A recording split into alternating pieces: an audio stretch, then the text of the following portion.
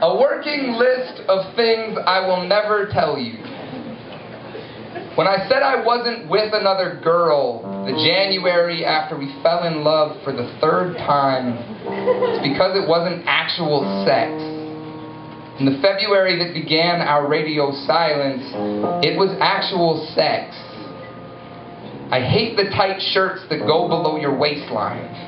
Not only do they make you look too young, but then your torso is a giraffe's neck attached to tiny legs.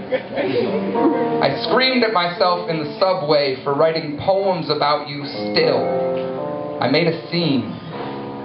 I think about you almost each morning, and roughly every 5 days I still believe you're there. I still masturbate to you.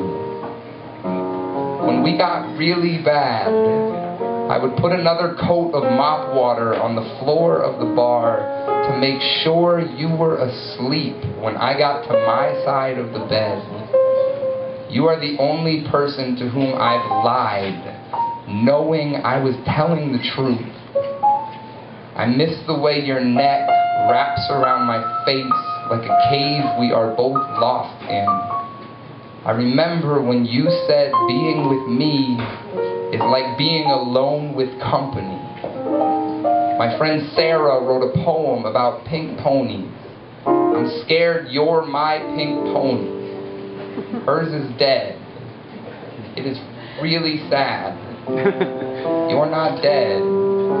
You live in Ohio, or Washington, or wherever.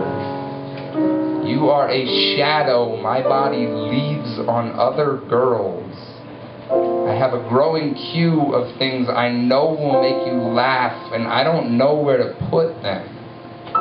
I mourn like you're dead.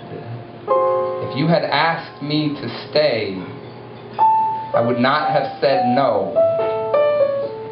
It would never mean yes. All right.